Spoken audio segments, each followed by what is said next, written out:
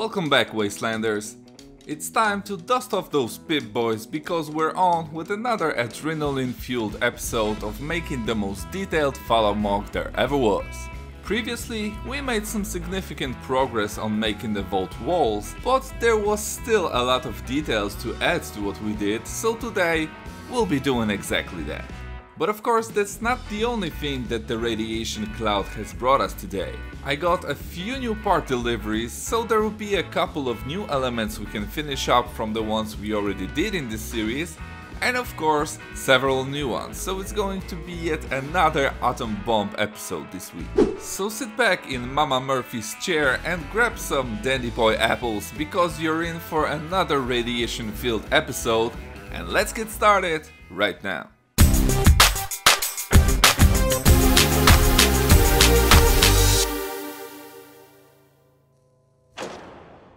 Hello there. I'm here to show you a wonderful place. So guys, having the sidewalls done in the previous episode, we got ourselves a pretty decent texture that gives us a more post-apocalyptic look of the whole scene, so I guess that now it's time to continue this pattern on the rest of the structure, and that is my primary goal for this update. But before we can get into that, we need some new pieces. And as I've made the order while making the last video, we can start this one with checking out what I got, because there are a lot of fun elements here that will allow me to make the MOC even better than it is right now. So let's start with a couple of rock elements that will add a bit of texture to a plain slope technique. I'm not very keen on making rocks this way, but you can't blame a man for trying, right? Next we have a whole bunch of bar handles I need for replacing the brown ones all around the vault doors. A disc I want to use for the inside of the doors, somehow. Some modified tiles for the wall details that will be crucial to today's progress. A couple of yellow fences I want to use in the interior, along with a Duplo flag I just took out of curiosity. Some yellow tiles I had none of and will be also very useful for the interior. A huge wagon wheel for some western or castle projects. Another part I took from curiosity being a Baville horse saddle, which might be cool as some tree elements or something. A green rubber band. Some random pieces like this rock skull. Some homemaker hair pieces to use as rocks, and a couple of dark orange plant pieces I already used up in here. 2 nets for detailing the raider camp later on, and a few minifig accessories, nougat rocks for putting on the desert, and finally a proper torso for my vault dweller, since the one I'm using right now is not very accurate to the one from the game. Overall, a very good haul, with lots of useful pieces. So with all of them covered, I think we should first make some adjustments to the Vault Dweller fig. And doing that, I also used a few other pieces I just got and made a companion for our Vault Dweller using a post-apocalyptic version of Lucy's hair from the Lego movie, legs from the new Barbarian CMF figure, and a couple more team-fitting elements, making up a very nice looking fig to place around somewhere on the MOC. Okay, but besides that, when recording the haul, I realized that I haven't yet finished the road edge, so I immediately took a bunch of dark grey slopes and made something like this. Nothing too complicated here, but already a much better view of the road, which blends with the surroundings very smoothly, and finally we have the entire landscape done on the front base plate, and we can put this part aside for now. And just when I finished this and wanted to get to some wall building, guess what? Another order just came in. And it is a one I've been waiting for since before episode 3, so like a month and a half, which is a Pick-a-Brick online order from the standard category. So let's just quickly go through that as well, and then we'll be able to make significant changes to what we already have, but let me just organize that a bit first. Okay, so starting off with the yellow pieces, I now have everything I needed to finish off the pickup from episode 2, which we'll get to as soon as we go through with the haul. We also have some random small pieces for detailing the camp later on, The big quarter circle wedges for the vault door, the precious dark grey corners for the platform, some different minifigure accessories and parts including the new soldiers from Eldorado Fortress that I want to use in one of my next projects, and of course a light grey thread I need to replace in the vault door to complete its look. So now I think I'm all set with new pieces, at least for this episode, and we can finally get to some serious building. First, let's finish up the car. Actually, there isn't much to talk about here as you've already seen a render of it back in the series, but that doesn't mean that it didn't came out awesome. The rusted elements seem to look even better than in digital form and will be a perfect addition to the camp, so let's set it in place, and this way with the car and the road edge I did earlier, we have this part completely finished.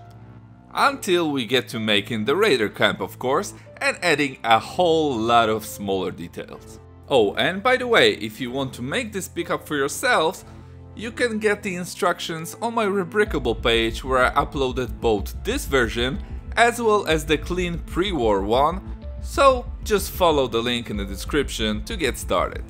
But now, let's leave this part and get back to the main base plates where I already done some sweet progress as well. I mean, just check this out, guys. The texture I managed to incorporate here is the same we did in the previous episode on the sidewalls, and it just looks so good together. And to be honest, it wasn't even that difficult to achieve. I just made all segments using similar blocks as this one showing on the screen, of course in different shapes and sizes, and place them in between the slopes, making up the layout, and it just works.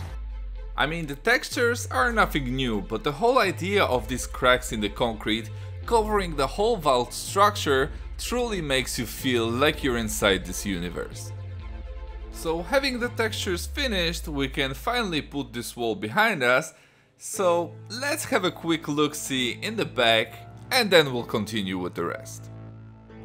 It may not be the prettiest sight from the back now, as it's just a colorful rainbow with all of the snot contraptions used, but all of that will be covered later on when I get to making the interior part of the vault, so no need to be worried about that now. So let us move on, and what I want to do first is change the sides of the MOC, because here we need some consistency with the ground colors, so I'd like to expand the dark tan rockwork below. And this is what we have after making those changes. Here on this side it wasn't a difficult task, but there was a bit more work on the right side because all of the groundwork was made on a 16 by 16 plate and I needed to change a part of it just to have a smooth transition in the middle of it, but I guess it was worth it. And of course, as you can see while doing the rockwork edges, I also took some time and reinforced the vault walls with a bunch of Duplo bricks and grabbed the remaining 3 loose segments of the wall with some clip hinges. I don't know why I took so long to make this connection when it was the simplest thing I could do, just grabbing it from above, but now it all just holds the wall pieces perfectly in place. There might be some further improvements to the inside skeleton as I continue building, but for now I'm glad that it's all finally connected, but maybe let's not get ahead of ourselves and check if the door is able to slide out of the frame, and yeah, just perfect. The door is of course already fixed with the correct colors and looks really good, but there is still that yellow cable and the number on the door missing, so I guess that is something I need to make very soon. But back to the frame, there are barely any gaps visible and it looks so much better with the new grey bar handles all around, so we got ourselves another finished element of the MOC and we are now one step closer to its completion. Now, I was thinking about making some more rock work, but I'm slowly running out of time this week, so I think we'll have to move that part to the next episode, but as usual, before we wrap everything up, we should check out how the entire MOC looks like connected. What is happening here? I am only seeing the entire thing together when I make these videos and man, it looks good. Now I know that looking at the size, it may not seem like much work have been done, but the point of this update was more of detailing and fixing what I've already made, and that was made to the fullest. The MOC just needs a couple more hours of work on the rock work and the entirety of the landscape will be completed, and then we will move on to making the interior and of course the raider camp outside. So in the next episode, we'll start doing exactly that.